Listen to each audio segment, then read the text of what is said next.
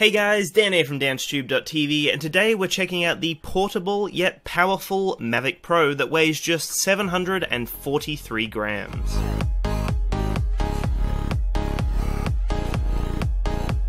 This is my early review of the Mavic after just a few weeks of use, and I will have a full review in the coming weeks, so keep your eyes peeled to the channel. But this one will be a little bit of a shorter review, and just my experiences so far with the Mavic Pro. So the flight time out of one battery is about 27 minutes. Now I've got the 3 batteries, and I would get about an hour and 5 minutes of flight time, and that's pushing it to the point that it actually forces itself to land. Now that is pretty amazing, guys. An hour and 5 minutes of flight time is impressive by any standard, let alone for something as small as the Mavic Pro. I also want to mention that you need to follow your local government's aviation laws. So for me in Australia, I have been following CASA's laws. This is just to protect people around you and to ensure that everyone is safe. Now with the Mavic's control range, you can get to about 7 kilometers away from the controller, which is impressive as hell for something as tiny as this. Again, it's constantly connected to satellites, so at a normal time for me, I would probably be hitting about 12 satellites,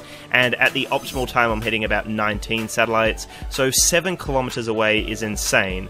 For me personally, I've only gone about 1.3k away and I had a controller signal error. I don't know whether that was just the relay with the video on my phone, because when I took it home the footage was smooth as hell, didn't drop frames or anything like that, or whether it actually was a signal error with the controller. Regardless, I turned around and came back at that point. It's just one of those things you don't really want to be flying and pushing it too far so that you do lose signal, because that's how you lose a drone of this standard right here. The Mavic is also an extremely zippy little drone, hitting up to 65 km/h speeds, and for me personally I've hit about 66 I believe, and that was against the wind, so that was extremely impressive. This thing just glides through the air, it's super aerodynamic, and the fact that it's tiny as well, it can just push through the wind, it's amazing. You also have a 3-axis gimbal, the camera on here is amazing as well, the gimbal works really well, and the camera can record up to 4K as well, and the image quality is just breathtaking on this camera here. You also have a 12 megapixel camera resolution when it comes to taking still photos. The drone and the controller is $1,700 Australian, so this is an expensive drone, and you want to make sure that everything works 100%. So I have a few notable things that I wanted to mention to you guys. The first thing is the return home feature. So I noticed that this feature was extremely stable and controlled. It landed within about 5 meters of the home point that I set, which is extremely accurate, so just make sure that you take off from an open field and everything will be fine in case you lose some sort of signal with it, or in case you have to activate the home mode. Now the other thing I noticed in the home mode was that it dodged obstacles and it adjusted its landing process, which was extremely impressive as well, something that I was a little hesitant about, but it did an amazing job in its automated mode. The other thing that I've noticed that is a little bit frustrating is my iPhone 7 Plus is having issues with the follow me mode. So this mode actually uses the GPS signal from your device, and I've been having a weak GPS signal error message pop up.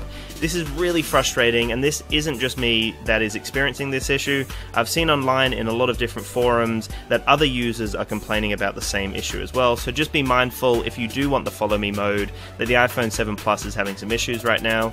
There is an active track mode which does a very similar thing. This is just software, so it tracks you based on the camera and based on your movements. The follow me mode tracks you based on the GPS signal from your device, so one of them is software and one of them is a hardware function. Now certain wind conditions have definitely made me feel hesitant to fly, but the Mavic itself can withstand a level 5 wind, also called a fresh breeze, and this wind speed is defined as 29 to 38 kilometers per hour, so that's really full-on winds. But sometimes when I take off and I get to a hover point, I notice my Mavic will be getting blown off to one side and it will be leaning drastically. Now, you can adjust the gimbal to still get some extremely stable and centered shots, but because of its size and weight, I do feel a little bit hesitant to take off sometimes.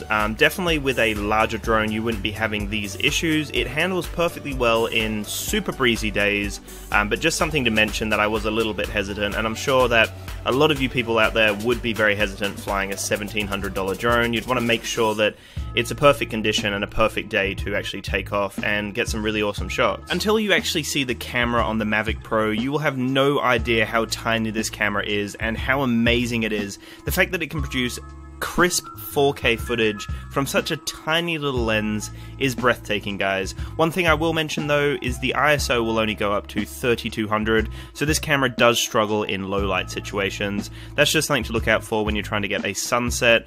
Make sure that you've got a nice amount of exposure and get the sun just before it goes down, otherwise you will notice the footage will go a little bit muddy and it doesn't look fantastic. Another thing to be mindful of when landing the drone is the fact that the camera is so low to the ground, so you need to be careful of rocks kicking up, any sort of dirt or grass in the way, and you need to make sure that you land on a flat surface. And that's the reason why I'm buying landing gear and landing legs for the drone, just to ensure that the camera is far away from the ground so that I don't damage it, because the camera and the gimbal will be one of the most expensive components on this little drone here. Flying my Mavic Pro has got to be one of my favorite pastimes now. It's just amazing to have that extra dimension to explore. The fact that I can fly and go anywhere I want without any boundaries besides the limited government boundaries that they have set is actually really amazing, guys. It's super freeing to be able to go wherever you want and to be able to capture amazing footage from such a tiny drone to then just land it, fold it back, and disappear. It's amazing, guys. It's just the coolest thing, and coming from a point where, you know, I was brought up where tech was starting to become relevant and gaming was getting really big, and to get to this point right now where I'm 24 and I can fold out a drone and fly it with pinpoint precision, that is just amazing, guys. So overall the experience has been amazing. The image quality on the camera itself is super sharp. It's not oversaturated or overexposed or anything. You have full control over shutter speed, ISO, and also the white balance as well. So it's really cool to have, you know, full control over the camera. You have a few other settings as well, which I'll go through in the full review. The only thing, like I mentioned, is it's not great in low light, but technically, in Australia, I'm not really meant to fly a drone at night, so that doesn't really bother me at all. The fact that I can just pass the controller over to a friend mid-flight, they've never picked up a drone in their life, and they can take control of the Mavic and get used to it within a few minutes, that right there is a testament of how amazing this piece of technology is. It flies beautifully, the camera's amazing, and everything is just so nice, and the finish on it is great. The controller has a great build to it as well. I was nervous about the controller, but it feels super robust and solid. The drone itself, the folding mechanism, I was worried that that was going to wear out over time. It feels really solid still, and I've been folding it out numerous times now. It just feels amazing, guys. So they've put a lot of effort into the aesthetics and the feel and the design, and the software obviously works amazingly well with your device, whether that be iOS or Android. And all of the different functions and features that the Mavic offer, this is a powerhouse of a little drone. It has so much functionality, it has so much power in it, and it's such a tiny drone, guys. So I will have my full review where I thoroughly go through all the different features and everything that I enjoyed and didn't enjoy about the Mavic, and just my experiences so far. So thank you so much for watching, guys. I really do appreciate your support. Make sure to subscribe to keep up to date with the full review and everything on the Mavic. Make sure to have a splendid day, and peace out.